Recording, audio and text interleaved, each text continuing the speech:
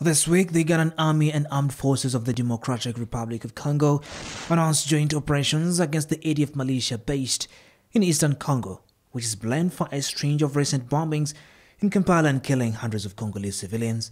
On Tuesday, the spokesperson of Uganda Peoples Defence Forces, Brigadier Flavio Biekwaso, revealed that Uganda carried on a joint air and artillery strike, while Congo said special forces from both countries would be deployed to secure bases belonging to the Islamist-inspired Allied Democratic Forces.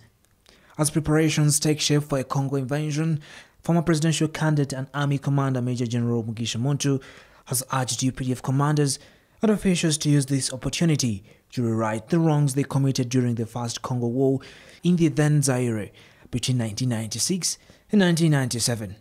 Uganda was accused of committing atrocities and looting when it was in Congo. It's going to depend on how they act, because we have a history in Congo.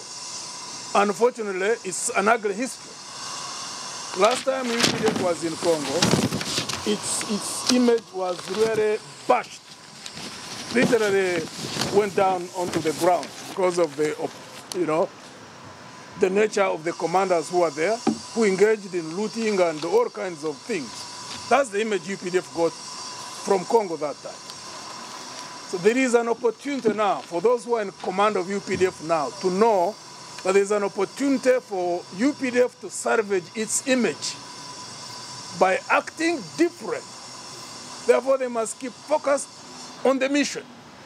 General Mugisha Muntu also warned Ugandan soldiers against committing acts which violate human rights, revealing that it will tarnish the image of the army in the country. Those operations are going to be critical, because the whole international press, everybody is going to be focusing on that operation. They have to avoid human rights violations of the civilian population there if they want to salvage the image of UPDF. That's an opportunity, and they can do that if they remain focused on the mission. But if they don't do that,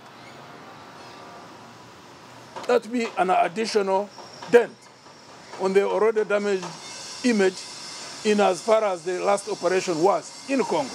Muntu spoke out against the way decisions are made by the state without any consultations.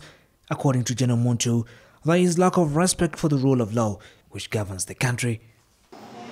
The operations of UPDF in Congo are legitimate. The manner in which the force went is irregular and wrong. Because while the discussions were held with the DRC Congo, which was right for UPDF to intervene in DRC East,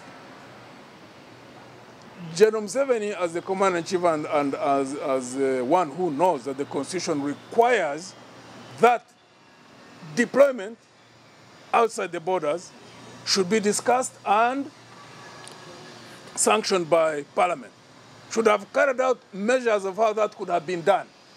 On 12 March 1996, Major General Mugisha Muntu, who was the army commander, told Parliament that Uganda Peoples Defence Forces had crossed into Zaire to chase rebels of the Allied Democratic Front who had made it a habit to invade Uganda from Zaire. Story by Ramla Katumba for CTV, PM Edition.